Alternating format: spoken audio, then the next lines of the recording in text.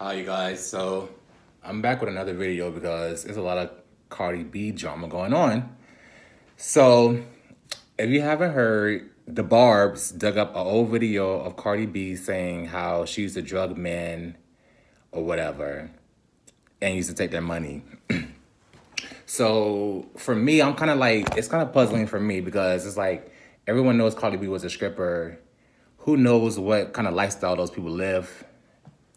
Who knows what kind of situations they be in? So I can't judge someone off that.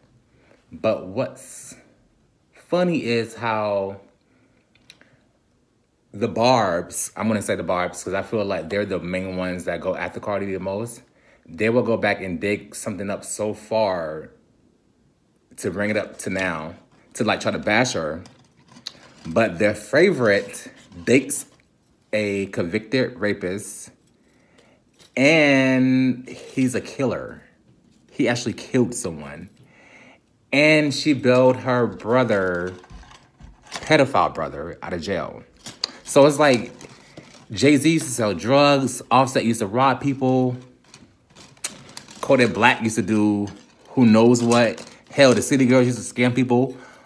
A lot of rappers in the industry did stuff before they got famous. So why is everyone making it such a big deal that Cardi did something? And so the next thing is going to be saying is that, oh, she drugged men, but you're going to defend a guy who was trying to pay for pussy? Like, he's paying for pussy. Don't compare Bill Cosby to Cardi B because Cardi B, the guys was thinking they was getting some pussy. The Bill Cosby, the girls didn't even know. So that's the difference between the two, if you ask me.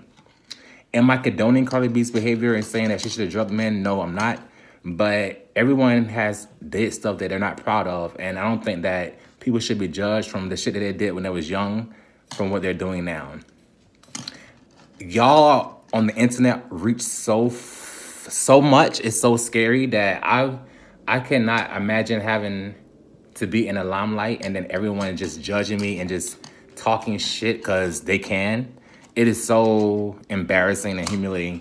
I feel bad for some of these people's parents because I know they have to be embarrassed. I mean, you probably like, oh, I get money or I have a platform or people is listening to me, but you're like losing your morale and your decency. It's like so disgusting. Let's see how this story plays out. I seriously doubt that. I know a lot of bloggers on YouTube are going to be like, they want Tasha K to win this lawsuit because if she wins it, it may like stops and restrict. I mean, if Cardi B wins it, it may stop and restrict things on the YouTube platform. But I feel like if someone's talking about your kid and about your kids having herpes and just being disgusting like that, I feel that you should come with them after all your adventures. But hey, let's see.